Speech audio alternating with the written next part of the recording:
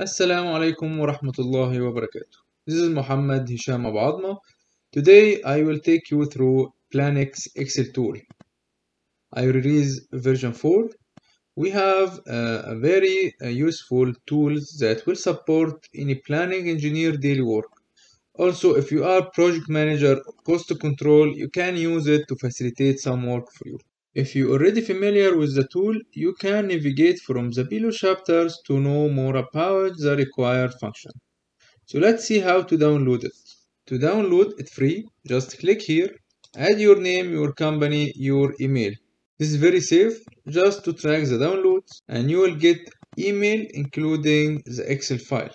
Also in this section, you can send for me your feedback if you have any issue.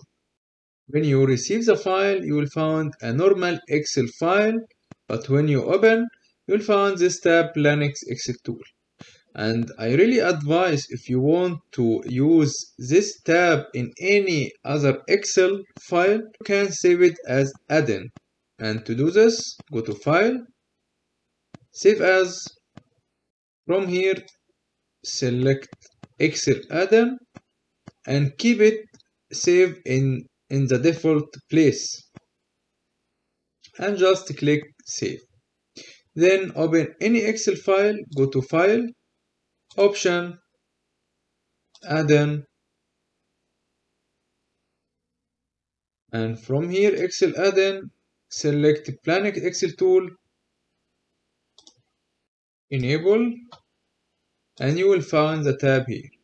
If I close this file and reopen any new file again, you will find it here by default. Now we know how to download it, and to fix this tool in our Excel, let's see how to use the file itself. The first tool we have is coloring using WBS.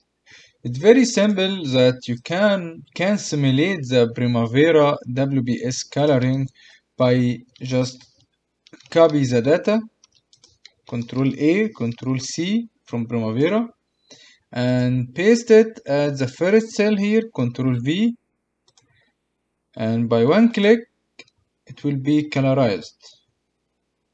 Very simple, very fast. This is the first tool we have. The second tool we have is grouping the WBS or the activity as per the WBS.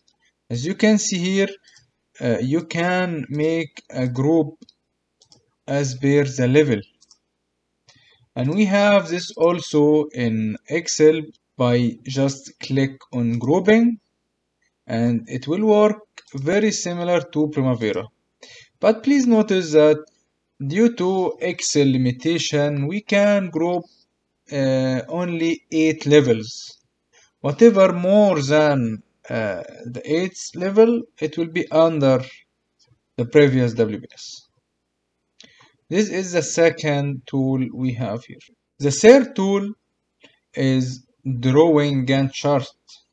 And this is very interesting because we have many options under it. If I select draw Gantt chart, you can choose between monthly and weekly. Also, you can add the dates. Like if I select this one, I can select the format of the date. The first one is this one, the second, and the third. I try to provide the most famous way to see the dates, so you can choose from it.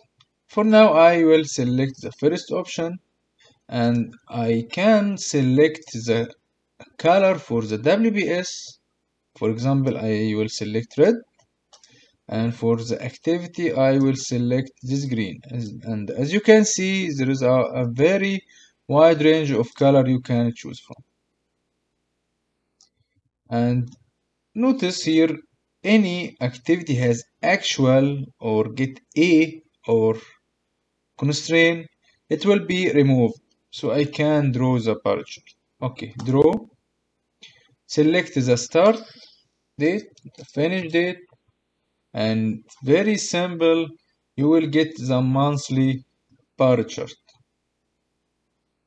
If you decide to remove it, just click delete all bar, and you can Draw it again, selecting different color and different dates. Okay. Now I want to draw it weekly. I will delete this one and select from here weekly. I can use the old color, draw chart, start and finish.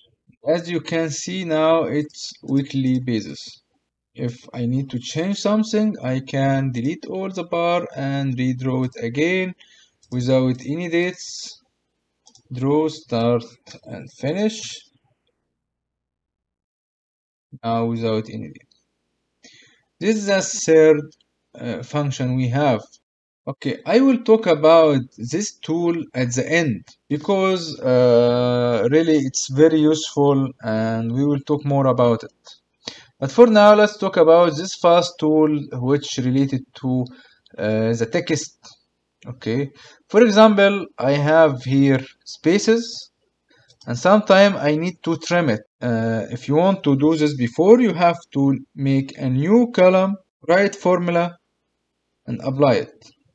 But now by one click, just one click here, trim, you will get this message because if you select all the column, the tool will try to trim all the cells till the end. But better to select only the range you want to trim and then trim, okay. It will be very fast. What else? Usually or sometime we need to make all the word uppercase. Also to do this before in Excel, you have to make new column and write formula upper and then your text. But here just select the text and click upper or lower or proper case. It will capitalize every word. And if you decide to only make the first letter capital, you can select from here also and sentence case. It will capitalize the first word only. What about the fill down? We will come to it now. For example, if I have these empty places, I need to fill it with the WBS related to it. I can just select this one and click fill down. Okay, it will work like the Power Query. If you select fill down, the same function. So whatever the value before it, it will take it. Very simple, very easy by just one click. Okay.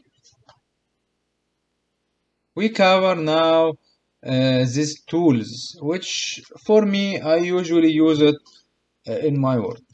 Now we will talk about this section. When you pasting the data from Primavera, this number, it's fixed. So if you change anything for the activity, it will not get submission here. It will not be dynamic, it's static. And to do this, you need a lot of work to apply this for all of your sheet, especially if you have a huge schedule. So I provide this tool for you, which I think will be very helpful if you creating PMS file. And I create this column just to see the difference when the tool it works. Okay. I will click on submission level. I select this header. Okay. For the first while, you think nothing happened. But let me try to change this value to 4,000. What?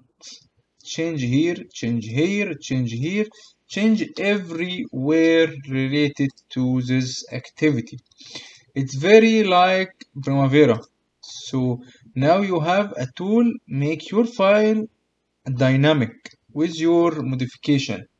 If you are familiar with PMS, the process of creating PMS could take a lot of time. As I said, I create this tool to simplify and support the planning engineer work. Now we have the coloring, grouping, this submission.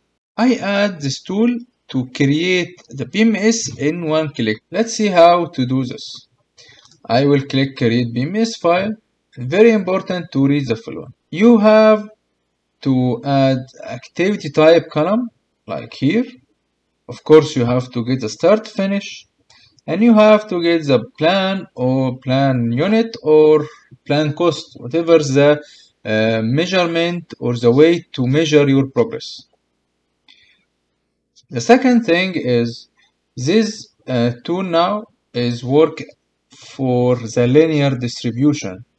So if you assign a curve for your resource or your activity, it will not get the same result plan over time. The second thing, this tool consider one calendar assigned for all the resource, but this you can change it. If you have a calendar here, you can later change the formula, and I will tell you how to do this. This is a very important thing you have to know. And also, if you want to use a resource with a curve, then you have to go to copy the resource assignment distribution and make some formula like X lookup or match an index. I will cover this in another video, but for now I will talk about what this tool do for now. Okay. Here this is the available weekend, and I think this cover most of the countries. For me, I will select 16, which is Friday. Okay. Here let's select the activity type and start, finish date column, plan labor unit or plan cost, whatever the unit you use. Okay, and give it time. Wow, it worked for me in second. Of course, it depends on the number of activity you have. So let's see what we have. First, I let the tool copy the plan labor unit. You have here your original data, and you have here the modified. Why I did this? Because sometimes the submission could not work for many reasons. Activity ID without letters or something. So at least you have now way to make sure that this submission is work right and the grouping and coloring work right. So if you get the same value, that means everything below is okay. The second thing, earned unit.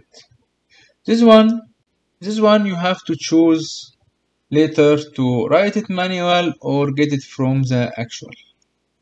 The remain duration. The remain duration here is the difference between these two dates including the weekend. That means here I have 18 working days, not calendar days. And this 16 is what you select as a weekend, because this project is Friday weekend. Consider the Friday is a weekend, so I get the same number. And if you try to follow it, you will find it work perfect because of I select the right weekend when I start the tool. Schedule duration. This schedule is the same function, but it works dynamic. How? I have this project start 1 January and finish by 2nd of April. And here is the current data date. The current data date by default will select the last day of project. But if I decide to change this one to 1 March, for example, 22, it will change the schedule duration. And when it changes schedule duration, the plan unit will change also. As you can see, this plan is summation of all of the activity. So by this date, all of this activity is supposed to be done or has a progress.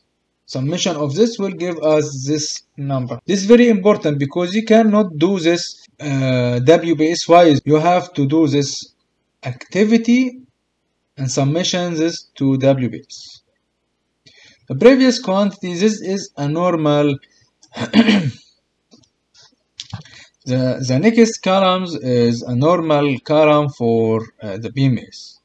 So if you have quantity, you can add one column for the quantity and get the actual by quantity. I keep it for you. If you don't want it, you can delete it. The plan previous, plan current, plan cumulative.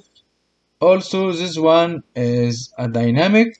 If I change this date to 1st of March, you can see here the plan will change. The next day or week or month, whatever the interval you use to report, just just copy this data and paste it here. And in another video, I will tell you how to do one macro just to click it every week and it copy all the data. Okay, the actual here, I leave it to you. You can enter here manual or you can make your formula by quantity or by earned unit. So I leave some work to do by you. I think this is easy. You have to choose the way. You have to choose the most suitable way for you to update your progress.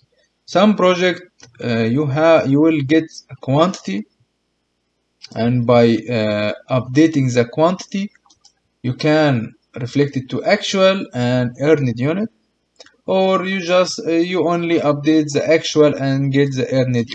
The variance between the actual and plan also.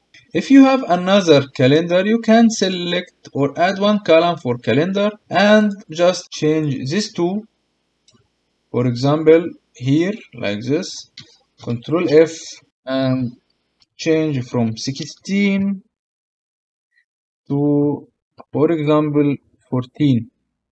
Formula sheet, okay, replace all. It will work very good.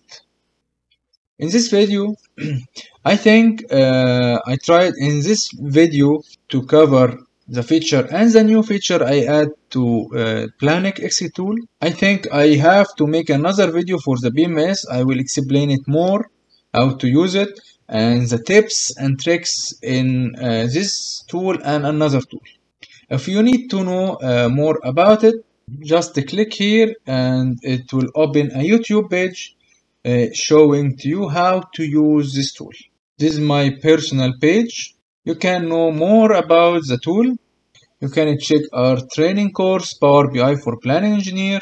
And from post, you can download a construction daily report using Power BI or some background. You can use it for your report. Know more about the Power BI. Also, you can contact me here. If you have any problem, just click here and it will open the mail. You can send to me an email with a snapshot explaining the issue. I hope I covered this one good. If you like this tool, you can tell your friends about it. Subscribe for my YouTube. And also you can send me feedback with any modification or a tool it could help you in your daily work. This tool is free, so enjoy using it. Thank you.